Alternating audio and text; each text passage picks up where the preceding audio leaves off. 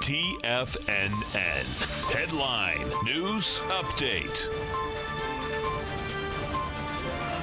Here's Tom O'Brien. Good morning, everybody. I'm Tommy O'Brien, coming to you live from TFNN headquarters in St. Petersburg, Florida.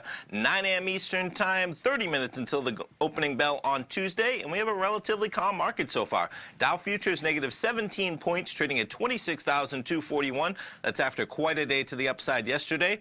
S&P futures positive by 1, trading at 28.72, and the NASDAQ positive by 5 points, trading at 75.03. We got oil up 23 cents, trading at 61.82, and as we start things off, let's take a look at the VIX this morning. Pulling back 1332 yesterday on that volatility index, 1346, pretty close to where we were yesterday.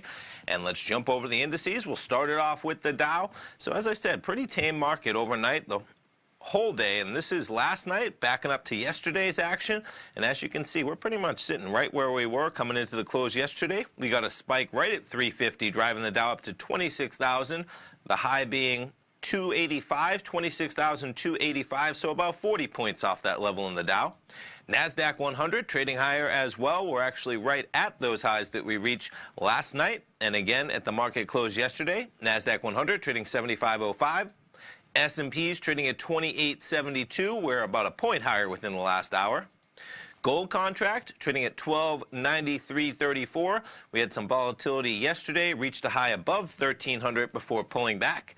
And crude oil, how about it? Climbing above $62 early this morning. Back under that level, we have crude trading at 61.91. In terms of what else you have happening out there, back from the dead, cryptos, Bitcoin rallying 15% to its highest level since November. It actually briefly touched the 5,000 mark on Bitstamp. So we'll see if Bitcoin gets a little bit of legs to what they've been doing. Lyft shares, on the flip side, falling again, as analysts says buying the stock here is a leap of faith. And you got Walgreens shares sliding as they announced their earnings and miss estimates and lower the 2019 forecast. So to jump around, we'll start it off with Lyft.